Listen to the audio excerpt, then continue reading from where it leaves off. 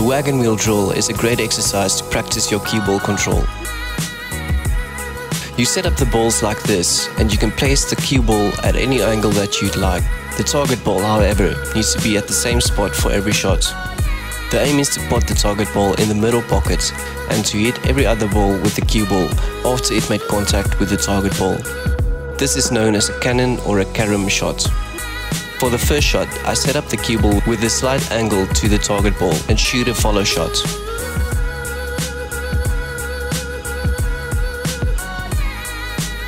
The second shot is with the same angle, but I shoot a follow shot with half a tip of right spin.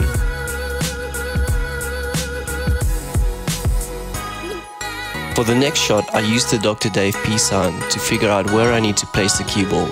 The Dr. Dave peace sign will show you what line the cue ball will travel after it made contact with the target ball, with a normal roll shot of about 30 degrees. I put a link in the description to Dr. Dave's channel, so be sure to check that out.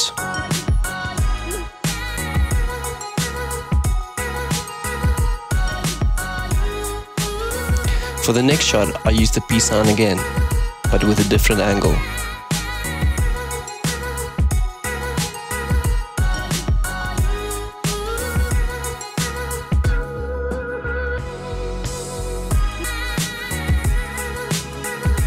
With the next shot, I shoot a stun shot, which will send the cue ball on the tangent line to the shot line and straight into the next ball.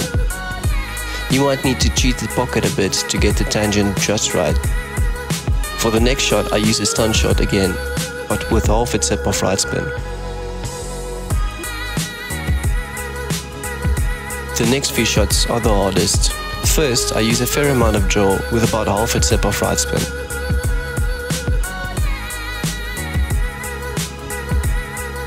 Next, I shoot almost the same shot, but with a bit more backspin to the previous shots and with a bit more angle between the cue ball and the target ball.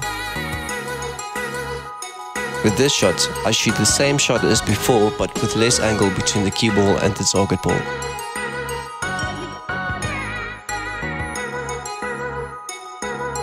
With the next shot, I use maximum draw and also half a tip of right spin.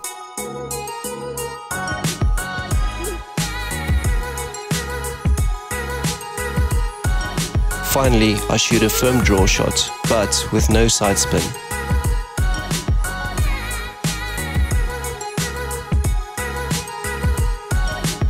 Thank you for watching, and if you would like to join my journey to become a better pool player, please consider leaving a like on this video and subscribing to my channel.